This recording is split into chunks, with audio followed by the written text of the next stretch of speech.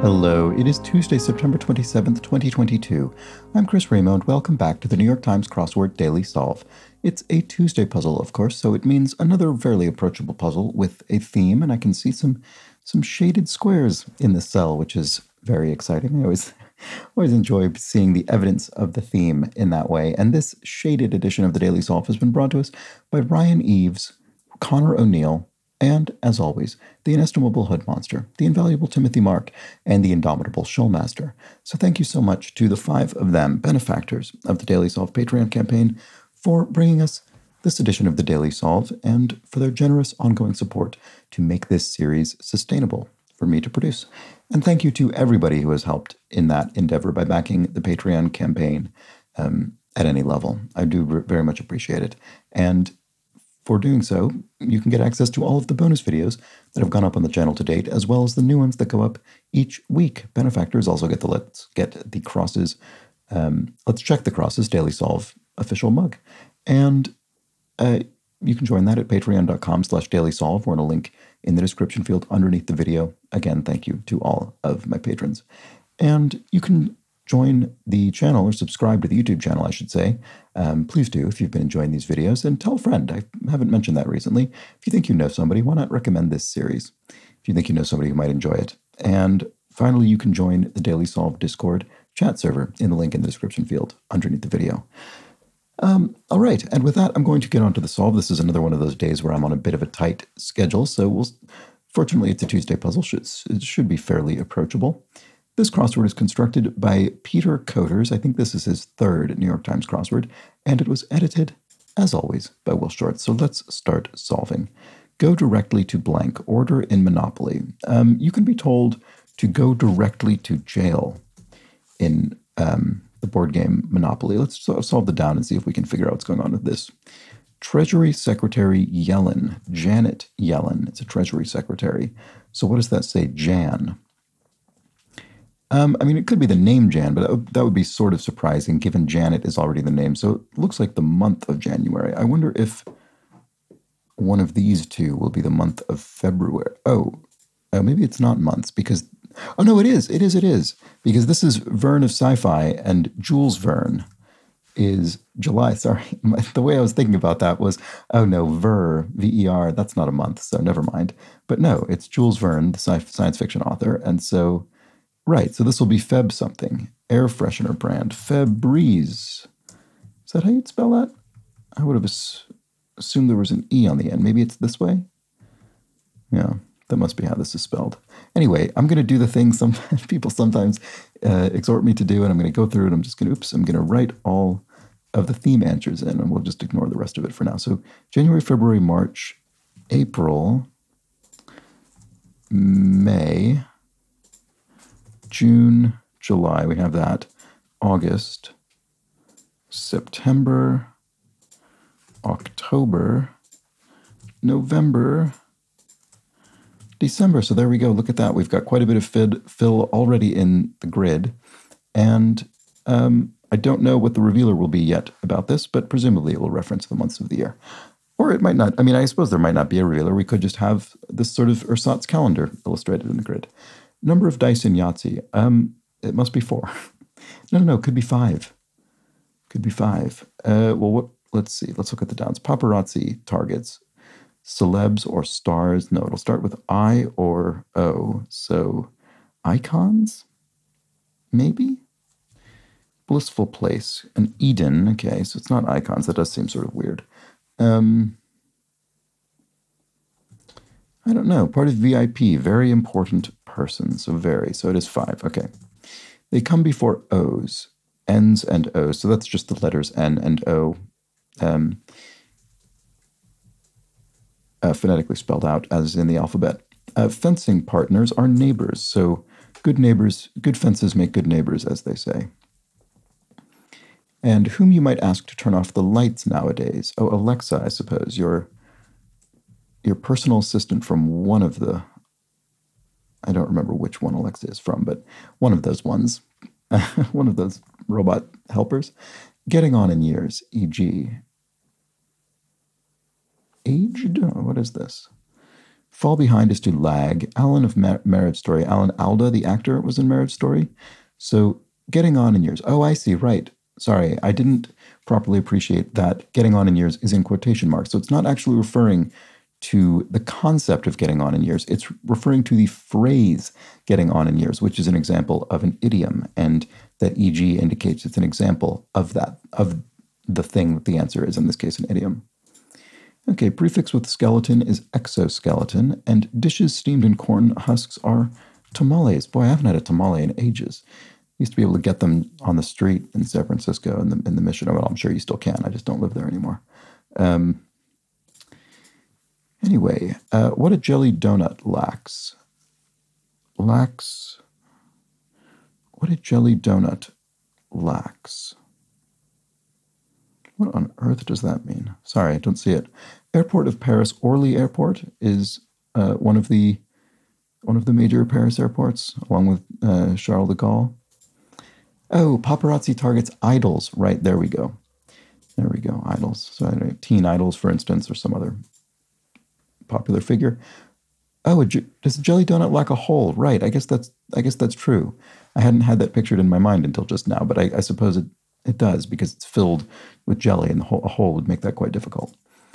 Okay, candy from a head. So this is referring to Pez dispensers, the candy that is dispensed from molded plastic little heads above a receptacle, a sort of chamber of the candy. Okay, let's go back up to the top. Menacing eel. A moray eel, I suppose, is a menacing one. Why is a moray eel particularly menacing? It must just be so.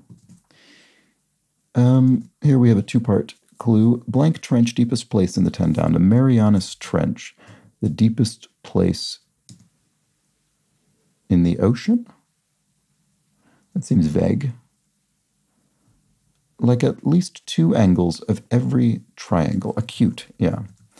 You could have, I suppose, could you have 3 acute angles in a triangle? Yeah, I suppose you could. Yeah, you could. Or you could have 2 acute angles in a right angle, or 2 acute angles in an obtuse angle. Okay, seek office is to run for office. Wolfed down is 8 something. And bow making wood is yew wood. You hear about that sometimes. Yew wood made for long bows.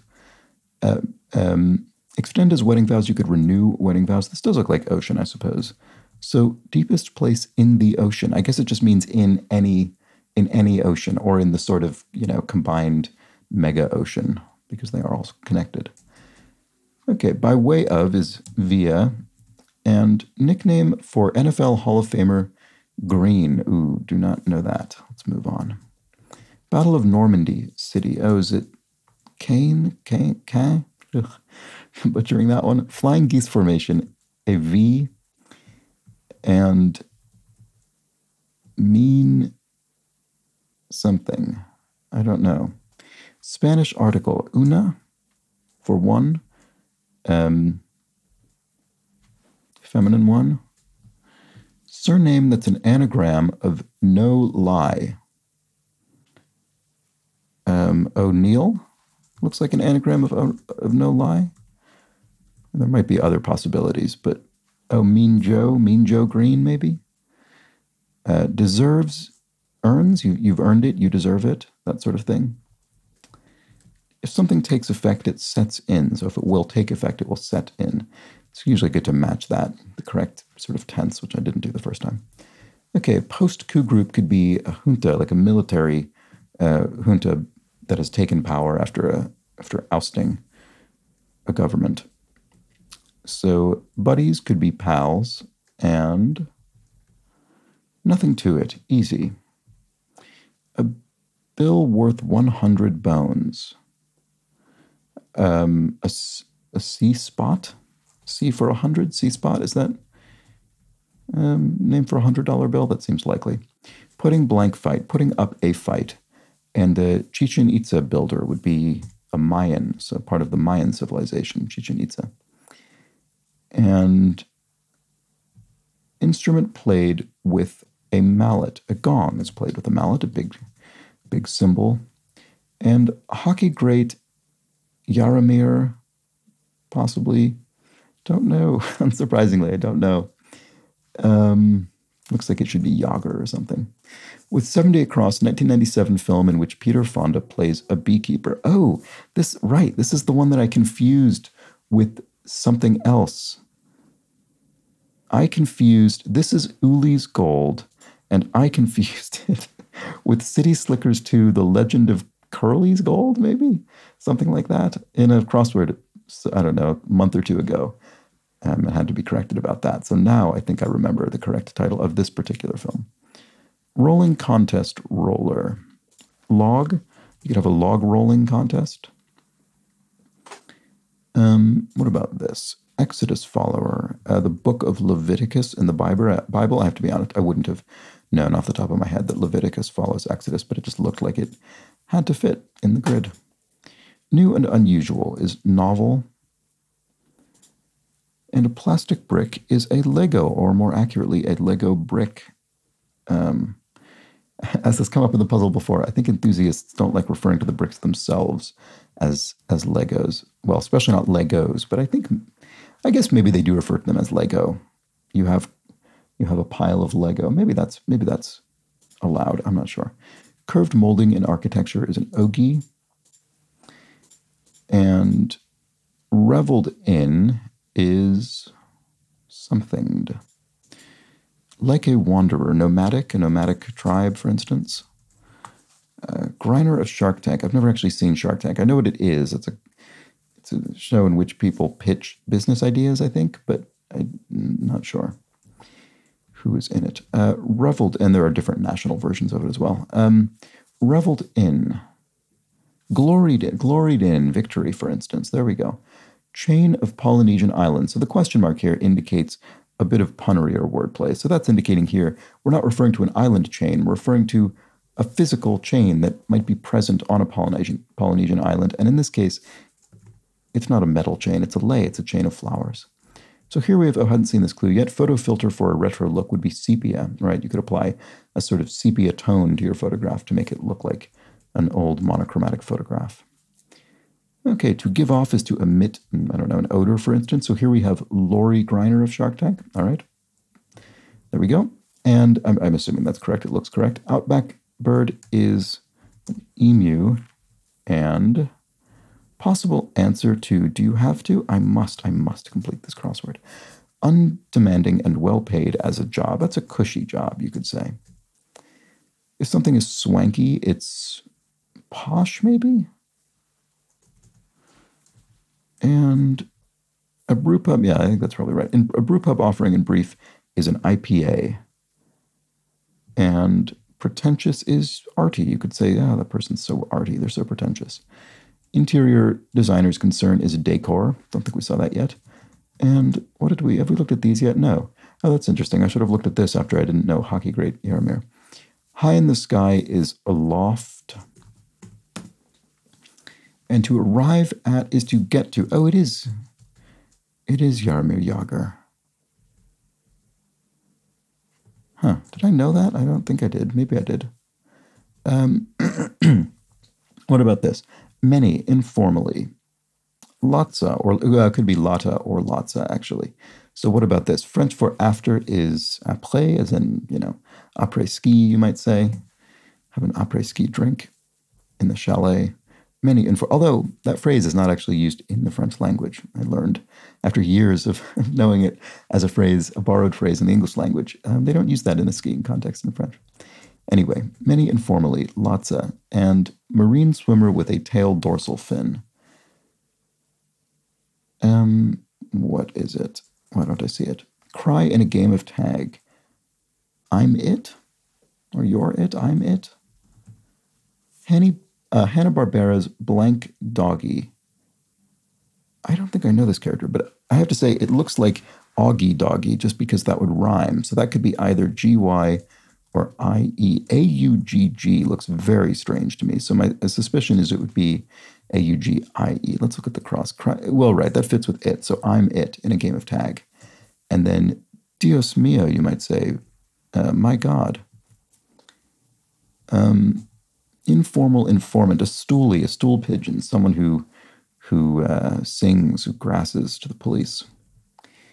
Marine swimmer with a tailed dorsal fin. right. What is this? Why don't I see it?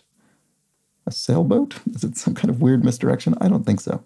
Corporate money minder is a CFO, a chief financial officer. A sail... I can't see it. Most populous Caribbean country.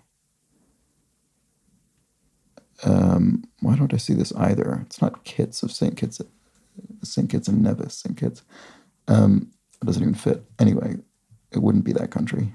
It's too small. That's annoying. Why can't I see it? Black Forest. Oh, Haiti. Incredibly obvious in retrospect. Anyway, Black Forest ham is a thing. And in the past, you could say 3 years in the past, 3 years ago, alternative to an Airbnb, perhaps an inn, a local inn, and one of the daughters in Despicable Me. I've never seen Despicable Me, but this looks like the name Agnes, so I suspect that's the case. Does that work with this? Marine swimmer with a tall dorsal fin. Oh, a sailfish. Literally the easiest possible conclusion to a marine swimmer would be the word fish, and yet it didn't occur to me. And here is a revealer finally. It is the very last clue I saw. That's pretty good. Well, except for this one, I suppose. That's a shame. Duo times 4 is... Oh, I see. Right. I thought this was another language, but no, it's actually not, because I was thinking 4 looks very English. It's a duo, which in English is a group of 2. So a group of 2 times 4 is an octet, a group of 8. That's a clever sort of combination of a slightly different concept with how this usually works.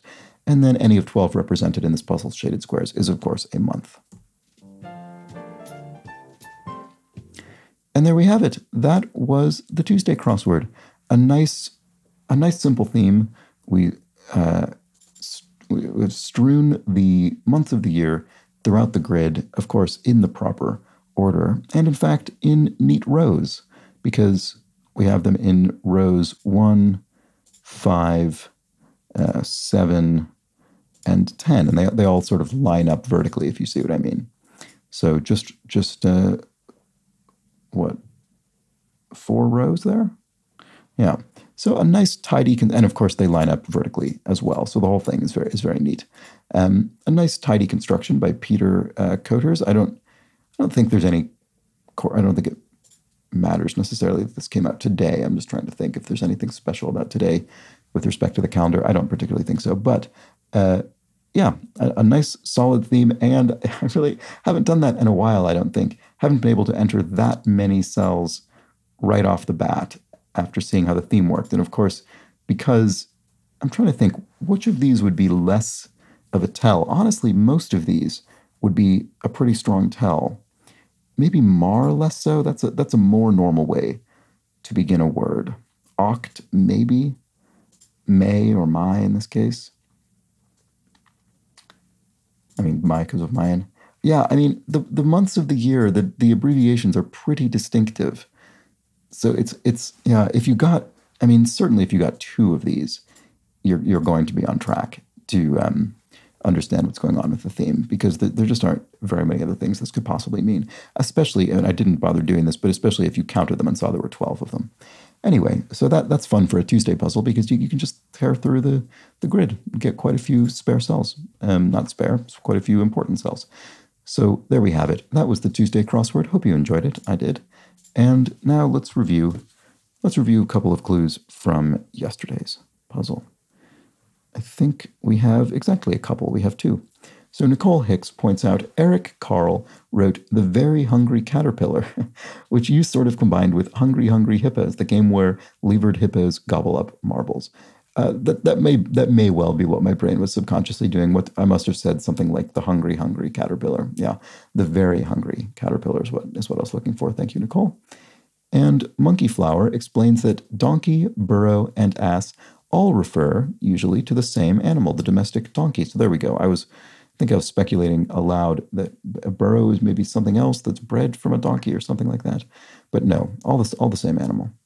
Ass can also refer to the wild African ass, which is the ancestor species to the domestic donkey. A mule is a hybrid species, so a mule must have been what I was thinking of, I'm certain of that. A mule is a hybrid species created by breeding a male donkey with a female horse. A similar crossbreeding of a male horse and a female donkey is called a hinny. Because horses and donkeys have different numbers of chromosomes, mules and hinnies are usually sterile. And there we go.